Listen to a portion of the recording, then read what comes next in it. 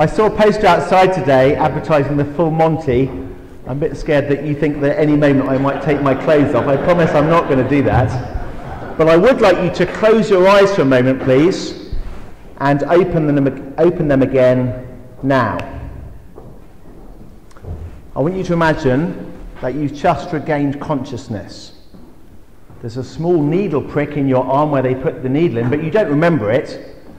In fact, the drug is so powerful that you remember nothing at all. Your memory has been completely erased. Everyone else in the room also has a little needle mark.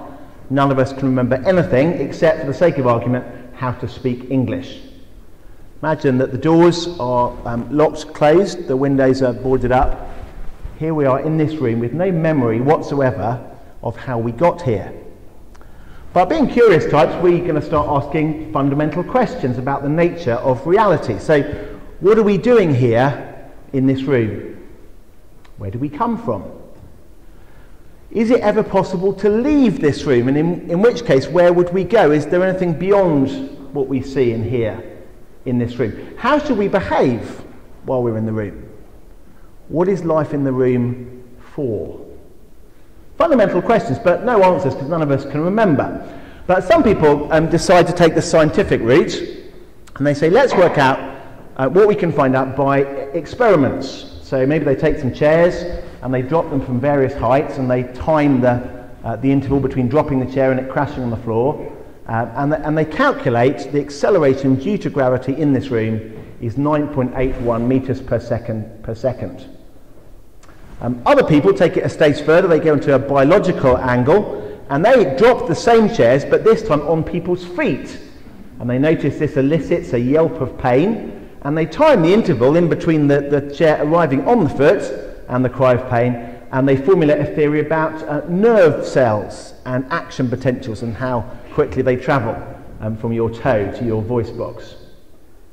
Other people, being sociologists, notice that the people on whose feet the chairs are dropped become really quite upset with the scientists who are dropping the chairs, and some conflict breaks out, and they formulate a theory of ethics and the sort of way in which we ought to behave towards one another while we're trying to find out about life in the room. So simply by observing life here, we can find out about gravity and biology and ethics.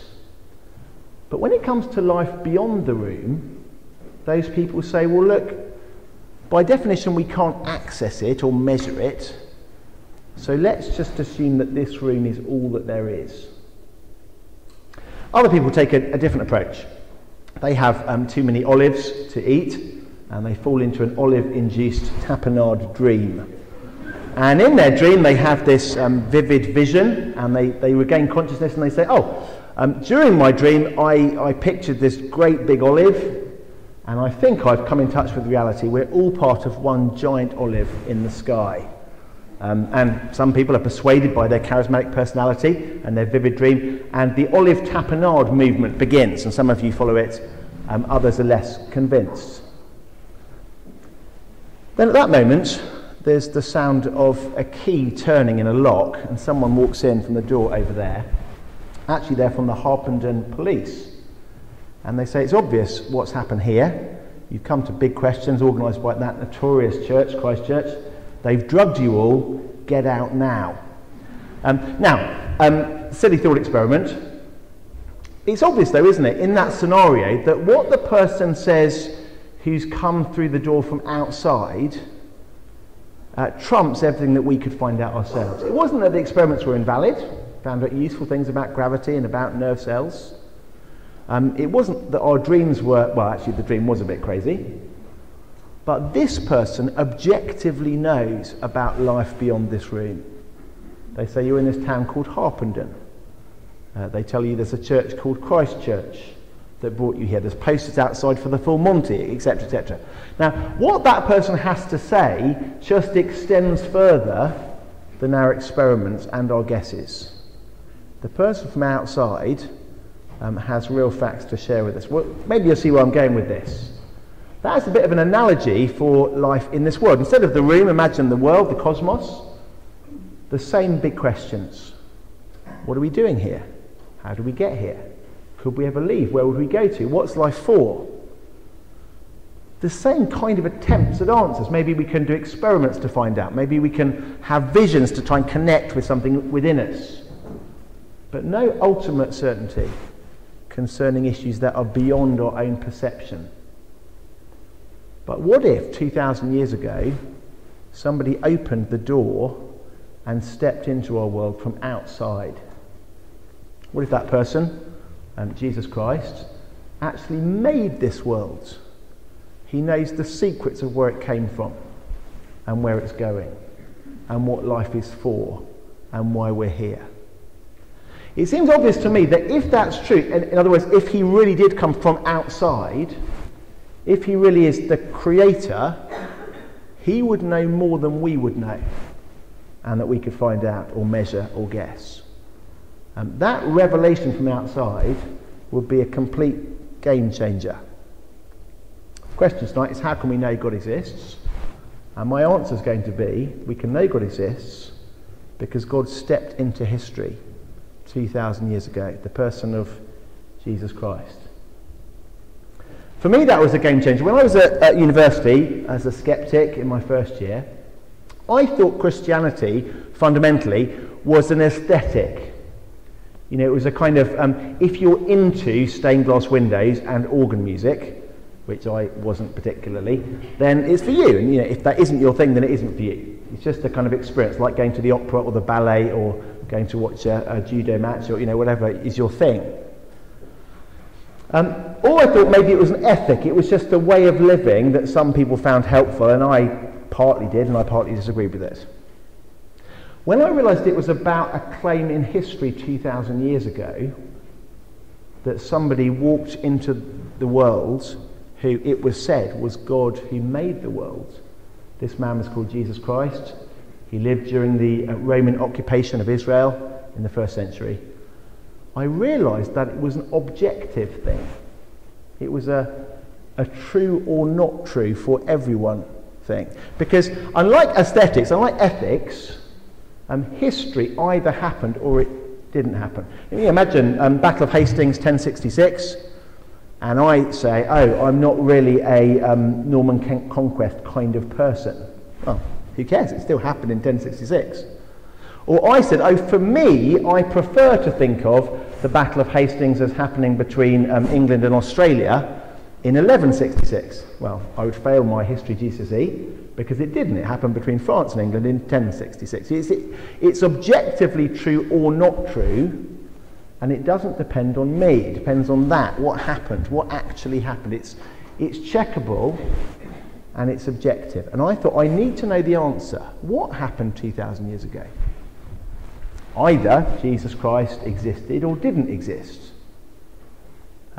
He was either a con man or he was telling the truth.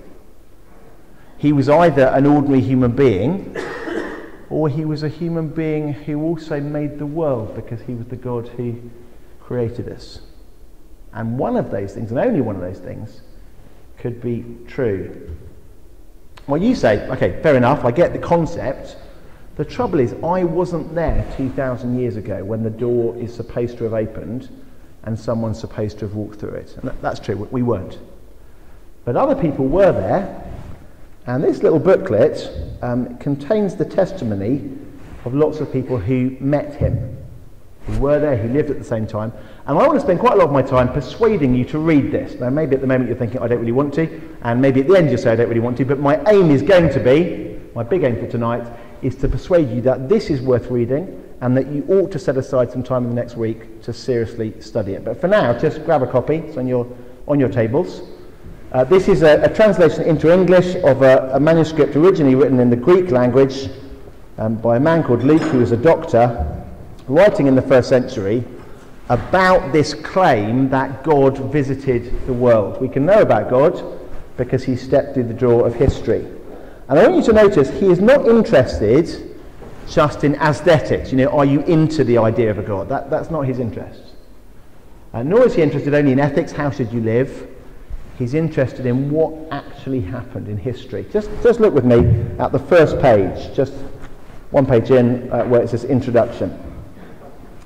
He writes this: many have undertaken to draw up an account of the things that have been fulfilled amongst us, just as they were handed down to us by those who from the first were eyewitnesses and servants of the word. With this in mind, since I myself have carefully investigated everything from the beginning, I too decided to write an orderly account for you, most excellent Theophilus, so that you may know the certainty of the things you have been taught. That was a very surprising way, for me at least, when I came to the Bible, it's a very surprising way for a book of the Bible to begin. I thought it was going to be, here are some lovely ideas through rose-tinted spectacles that you ought to believe by a leap in the dark. Instead, somebody says, I've investigated all the facts from the eyewitnesses, and I want you to be certain. Not even I want you to sort of have a hunch or a faith that you sort of blindly follow. I want you to be certain on the basis of the facts. How surprising. Now, of course, some people sniff at eyewitness testimony. So recently, Barnaby mentioned that I appeared on the BBC. Very briefly, I was interviewed along with Peter Atkins, the Oxford professor, who's an outspoken atheist, and we had the chance to go head-to-head.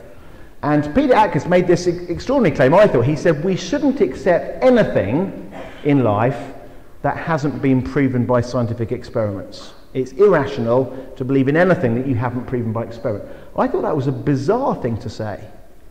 And I went to ask him, excuse me, Professor Atkins, can you tell me who spoke on this podium just before you did? And there were about 300 witnesses there, and we all knew the answer, and he knew the answer. So he would have told us, it was so-and-so. Well, yes, but you haven't proved that by scientific experiment. You can't do an experiment to prove who was at the podium. But you know who was there because you saw it, and we all saw it. I mean, eyewitness evidence is actually pretty strong evidence. About a few years ago, I was arrested. The church that invited me here doesn't know this, but I was, and don't worry, it's going to be okay. What happened was, it was an unpleasant situation actually. There was just outside our church in the City of London, there was a kind of road rage incident with a truck driver screeched up on the pavement to get past an elderly man from our church who was reversing quite slowly. And very impatient and almost scraped the car. And I was quite disgusted by his behaviour. And I just walked over to say, mate, that's not really on. And he told me to F off, etc., etc. And anyway, I thought, fair enough, I'll walk away from this. And I cycled off, and the guy chased me in his van. And we got to quite a quiet street around the corner. And he overtook me and parked his van in front of my bike, got out the van and pushed me to the floor, and was about to beat me up. And fortunately, somebody came along at that moment, pedestrian and a security guard in the building just nearby, and it all stopped. And the police arrived, and they said, what's happened? And I said, well, I was assaulted. And he said, I was assaulted. Which is a priori slightly less likely, isn't it, that a cyclist has successfully assaulted someone driving a van. But anyway, that's his claim. And so they arrested both of us. Went off to the police station. I was quite shaken. But I was released about half an hour later, and he was convicted in court because there were people there who saw what happened. Now, the magistrates, 3 of them, they weren't there, but they reached their verdict and found him guilty on the basis of witnesses. You live in a country where eyewitness evidence is considered powerful enough and reliable enough to put somebody away in prison, because it's very good evidence. And Luke knows that. And it's on the basis of what happened that he wants Theophilus, his reader, and us, his readers, to be certain. Well, fair enough, you think, but how do I know that he didn't just make it up? Maybe this is just a fairy story concocted by Luke to persuade us about somebody walking through the door of history from the outside. 2 things to say. Firstly, I don't think this is the story that you would make up. By which I mean, if you were trying to invent a religion, and of course lots of people have done that over the years, but if you wanted to make up a religion, you could do a whole lot better than this. This is not the one that you'd make up. There's just too many gaffes in it, that are just not going to help. So for example, you don't have to turn to it now, but on page 42, we discover that Jesus' best friends are tax collectors and sinners. In other words, the morally dubious people. You need to know the background. Israel was an occupied country. The Roman soldiers walked the streets. People hated the occupation, like most occupied countries, but particularly they hated tax collectors who were Jewish people working for the enemy. They were taxing their own people on behalf of their oppressors. They were the least popular people in society. They were the equivalent, I guess, of the paedophile in our society. And they loved Jesus and he accepted them. Two of his closest friends in this book, a man called Levi, a man called Zacchaeus, both tax collectors. That is not a good idea, is it? If you're trying to make up a religion, don't make the heroes of the religion the people that everyone considers morally unscrupulous, the lowest of the low. It's not going to give you credibility. Don't make up that. Gets worse though. The leader of the early church, a guy called Peter, St. Peter, we read on page 58 of this book that when Jesus was on trial for his life, Peter was just following at a distance and got quizzed by a servant girl. Do you know this guy, Jesus? Are you one of his people? And he's such a coward that he denies that he knows his best friend 3 times. I don't know who you're talking about. I've never met him before. And he breaks down in tears. He's a coward. He's a failure. I mean, that's not a good idea, is it? If you're making up a movement, at least give credibility to your leader. We know how important that is in politics. But this leader is weak and failure. But it's all in here. It's not rose-tinted or how strange. It gets worse, though. By the time you get to page 61, you find that Jesus Christ, the one that they thought might be God, is now being executed on a Roman cross. He's being crucified. Now, this is a huge problem. We know that this was a massive stumbling block in the early centuries to people becoming Christians.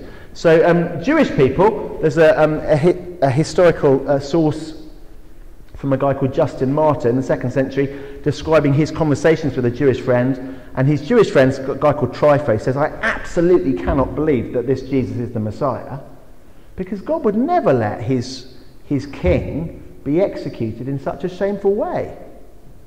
God would never let his king be hung on a cross, hung on a tree like this. Major obstacle. In the same way as Muslims can't believe that Jesus was crucified. They don't believe that he was. If he was a prophet, God would never let a prophet die in that kind of way. Huge problem for Jews. Huge problem for Romans. There's a piece of graffiti that was uncovered in the excavations of Caligula's palace in Rome in the 3rd century. And it just depicts a Christian bowing before somebody on a cross with a donkey's head. And the inscription reads, Alexamenos worships his God. You can look it up on Google, just type in Alexamenos and you'll find the picture. As if to say, how stupid and what an idiot to worship somebody who died in a weak, criminal way. Massive obstacle. Don't have your king die like this. Have him be a great victor. Have him celebrated in a great conquest. Don't let him die in weakness. And then, well, there is one consolation, I suppose. He dies, but then he comes back to life at the end of this book. Right? So, okay, fair enough. But again, it's a disaster because the witnesses, the first people to arrive at the scene, at the tomb where his body was laid, now empty because he's gone, the first witnesses of the empty tomb are women. Now, in our enlightened society, we don't mind that. That's fair enough. You can trust a woman's testimony just as much as a man's, we think. But that wasn't the case in the 1st century. People didn't trust women's testimony. It was considered inadmissible in court. It's quite a sexist sort of statement. And we're told that when the women went to report their story, people didn't believe them. Their words seemed like nonsense. Don't make the key witnesses to the key event women. If you're making it up, you can do better than this. Unless, of course, this is what happened. Yes, Jesus was popular with the tax collectors and the sinners. Peter, the founder of the early church, maybe he was a coward who denied Jesus, and he just wanted to be honest about that. Maybe Jesus was crucified on a cross, but then came back to life. Maybe the people who actually saw it were women, and Luke is doing what he says he was doing, and investigating everything from the eyewitnesses and writing down what happened, so we could be sure. It's not the story you'd make up. Secondly, and more briefly, it's not the story that you could make up. I don't think you could get away with making this up. And the reason is that we all know the best fairy stories, they start long, long ago, far, far away. That's how you start a fairy story. And you might say, well, it was long ago and far away. It was in Israel, and it was 2,000 years ago. Yeah, sure, it was for us, but for the first readers, it was local, and recent. The message of Christianity began to be proclaimed publicly in a gathering like this just a month after the events of Jesus' death and resurrection. Lots of people in the city of Jerusalem who were there. You make up a fairy story. It's very dangerous, isn't it, to name names. Just make it general. Just tell us there was somebody in a town somewhere and Jesus helped them in a really special way. Don't tell us what they're called and where they live, because we can check if we're sceptical about it.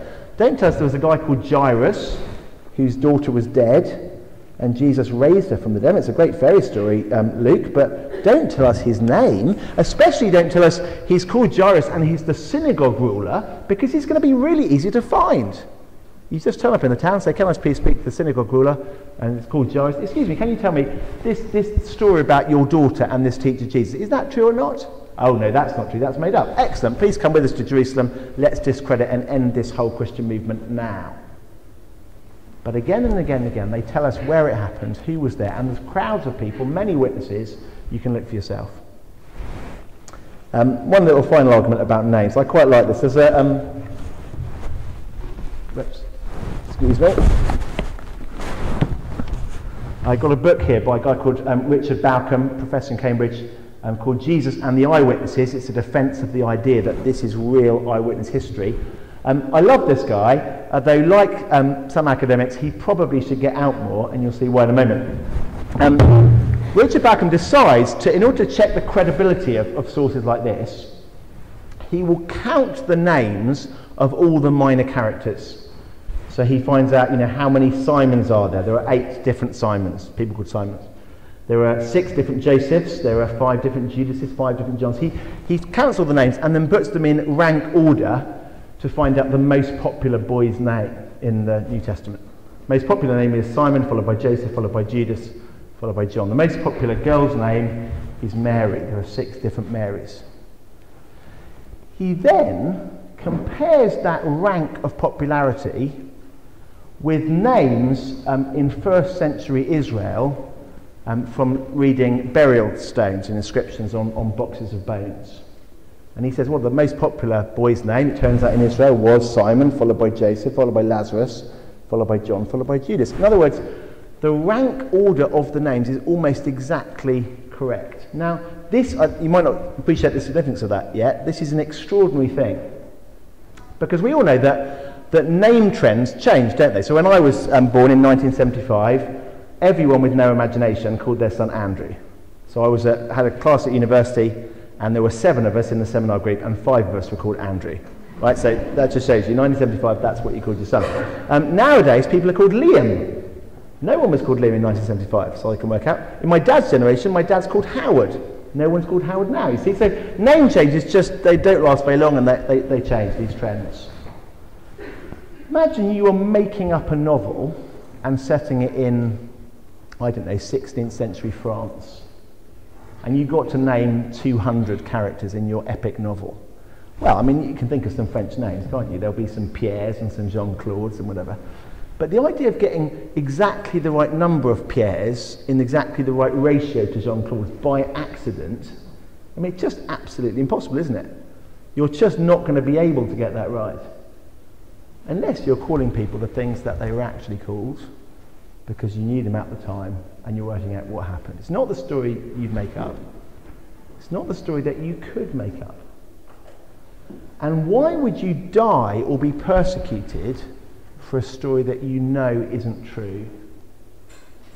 Now, just hear this argument carefully. People do die for things that aren't true.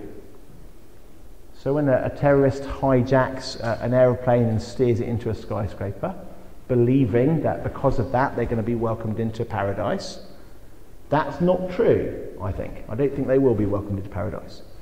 But they think it's true, don't they? Otherwise they wouldn't do it. People do die for things that aren't true, but people don't die for things that they know are not true. The martyrs always believe in their cause.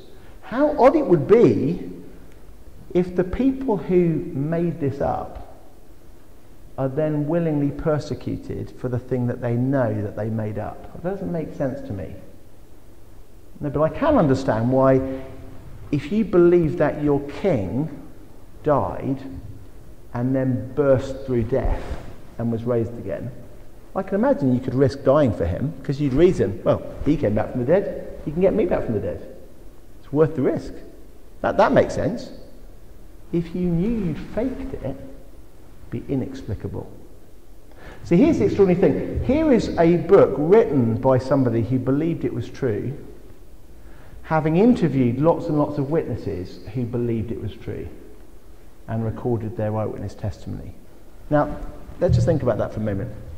I've only been speaking here for about, 25 minutes. I reckon that most of you already by now have worked out that I am not God. Correct? I think so. I think that's a fair assumption.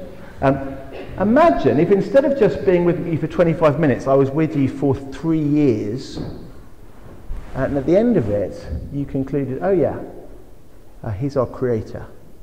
He made everything.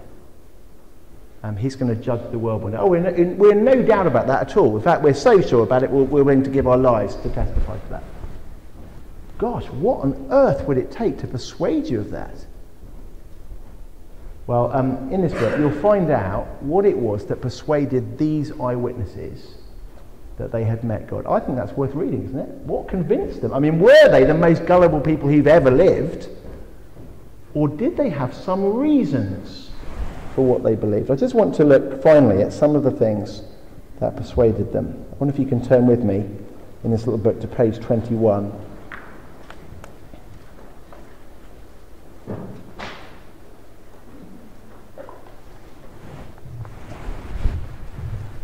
Top of the right-hand page 21.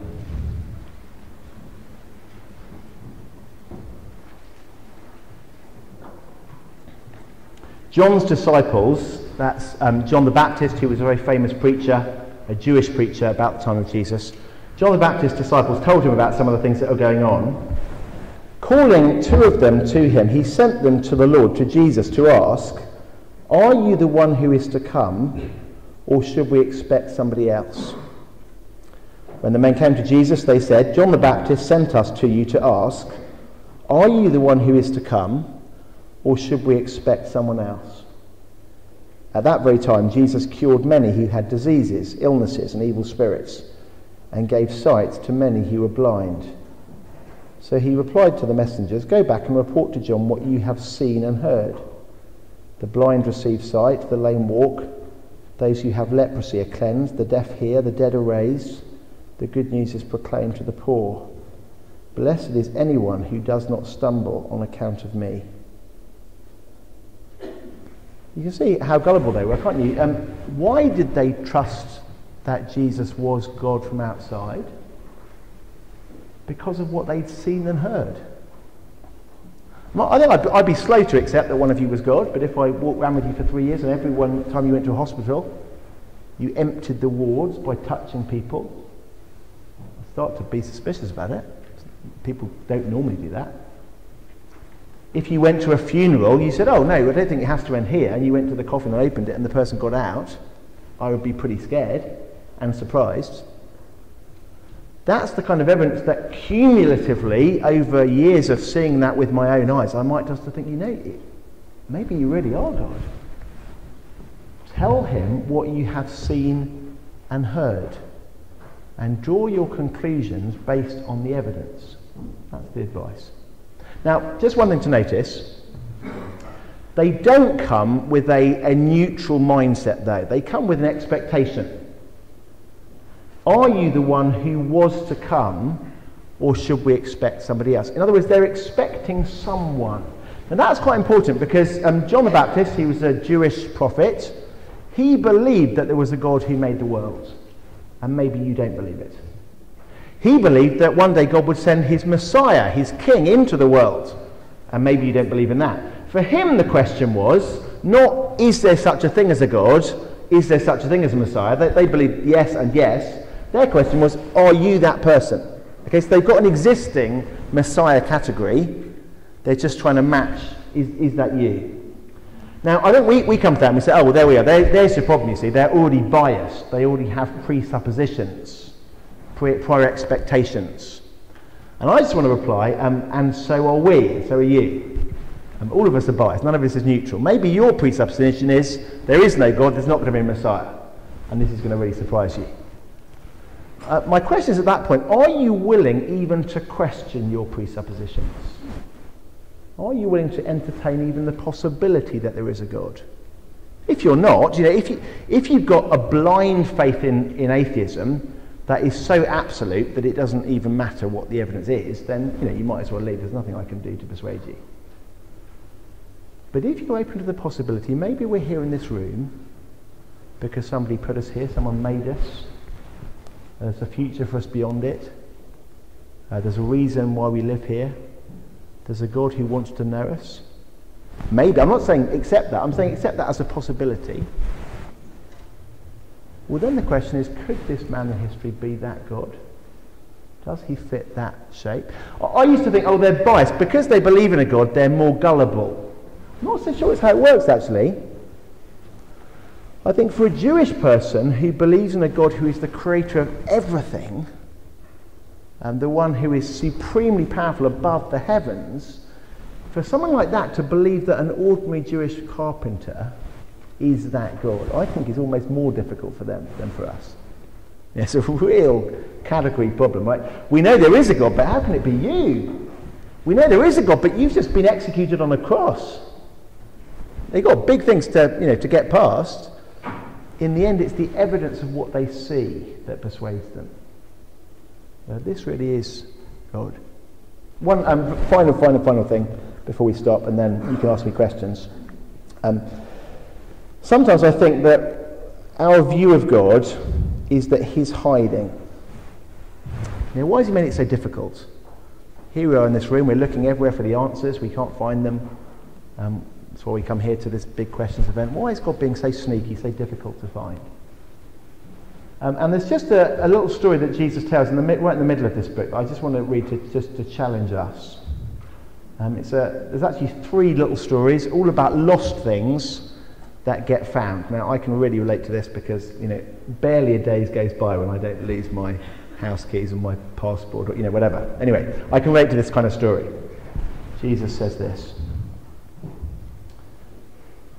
Tax collectors and sinners were gathering around to hear Jesus, popular with them. But the Pharisees, the religious people, the teachers of the law, muttered, "This man welcomes sinners and eats with them." So Jesus told them this parable, this story. Suppose one of you has 100 sheep and loses one of them. Doesn't he leave the 99 in the open country and go after the lost sheep until he finds it? And when he finds it, he joyfully puts it on his shoulders and goes home. Then he calls his friends and neighbours together and says, "Rejoice with me, I have found my lost sheep." Suppose a woman has 10 silver coins and loses one. Doesn't she light a lamp, sweep the house and search carefully until she finds it? In those days, a coin wasn't like 10p, it was like a £50 note.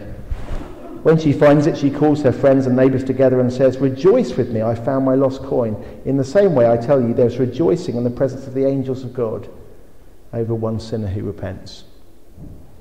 Jesus says, not only has God stepped through the door of history, but God's going looking for people. See, we think that we're the ones who are looking and God's the one who's hiding, and Jesus says, no, it's not that way round. I'm the one who's looking. You're the ones who are hiding. And I want to just confess at the end of this little talk that was certainly me at university. I began to look into these things. I met some Christians who explained some of these things to me. I started to realise that here's a document with real historical credibility. Here are events that I can really know about for sure. All sorts of eyewitnesses. I thought, this guy Jesus, he seems pretty persuasive. I mean, people who saw him were convinced, and they ought to know. They know if he healed a blind man or not, or if he was alive or not. It's probably true, It's probably true. And you might think, well, the logical thing to do would be become a Christian then. Got convinced it's true, so start following him.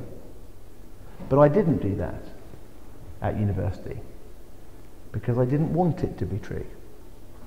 And so I hid. But at arm's length, avoided coming to talks like this. I used to get invited. Maybe you're here because your Christian neighbour has just invited you so many times it became embarrassing not to accept.